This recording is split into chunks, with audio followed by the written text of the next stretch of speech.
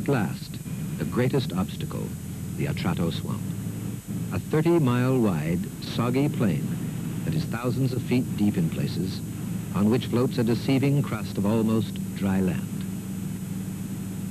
Attempting to travel from Chile to Alaska by bicycle, 3 New Zealanders are the first to cross the Atrato.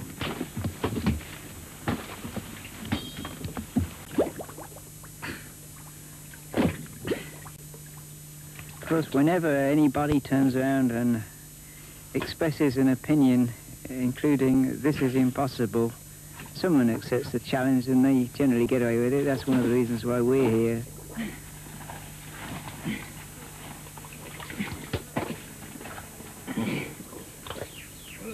The best day's cutting or slashing or pushing or bashing your way through the 8-foot tall rubbish was about 2 kilometres, and that was pretty hellish. You have to do it in 2 stages. One, you carry your rucksack through. Second, you would return for your bicycle.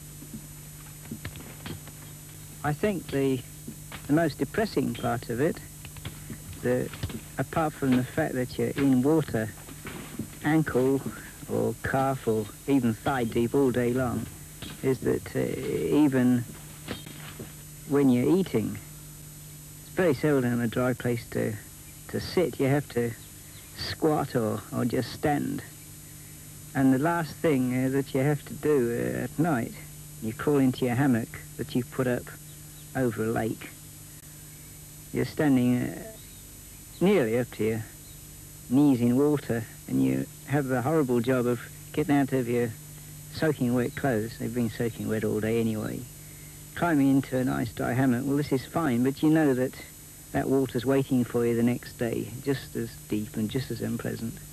I think this has been the part that's got us down, all of us down mentally more than anything else.